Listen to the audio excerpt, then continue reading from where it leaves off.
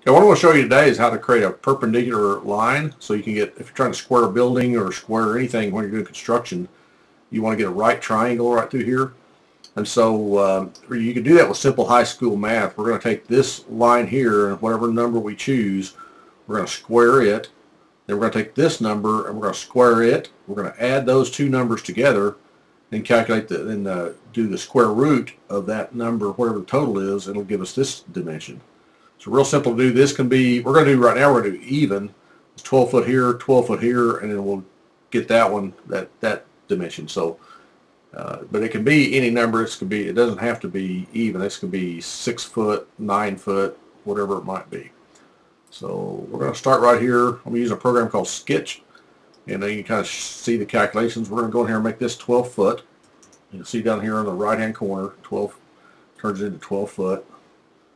And we're going to go do this one the same way, vertical. So we're going to do 12 foot here.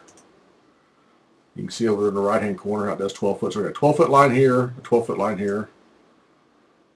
And I'll show you, we'll take our tape measure tool and show you this line should be 12 foot and this line is 12 foot. You can see over in the right hand corner. Okay. So now we know those numbers. We're going to pull up our calculator here. We're going to take 12 foot times 12 foot, that squares it, equals 144. So that's this number. Whatever this number is going to be, we know it's going to be the same. 12 foot times 12 foot equals 144. That could be any number, but that's what we have.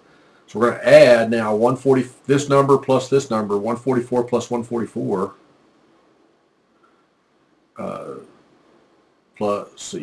Plus 144 equals 288, and then we're going to do a square root of that number. It'll give us our calculation. So we do a square root, gives us 16.97 feet, which equals right around 17 feet, 3/100ths of an inch off. So this distance here will be 17 feet. I'll show you that with our tape measure. It's going to be pretty close to that, 16.11 and a half inches. So, which is jives with our calculation. So again, we can do this for any number. Let's say we want to make this to be 6 foot. Oops, sorry. We want this number to be, we're building say a barn, and we're going to have a 12 foot here and 6 foot here. We want to get these corners squared. So we know this is 12 foot. We're going to go up here, create another line that's 6 foot. So we'll go up here, we'll do 6 foot. Now we're going to go add those together.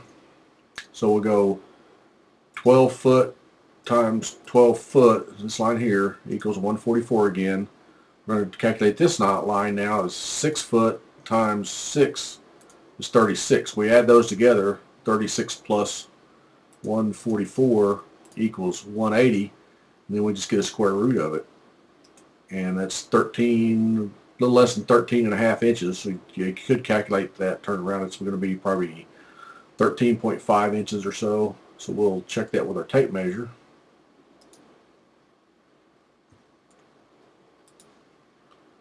Yeah, 13.5 inches. So that came out just right. So again, you can do that. So if you're building a square barn, you would do the same thing this other way. You'd run it'd be 13.5 this way. Then you'd want to run it this way, at this angle, like this. It'd be 13.5 also. That gives you a square building. So that's how you square things up using your tape measure and a little bit of square root calculations.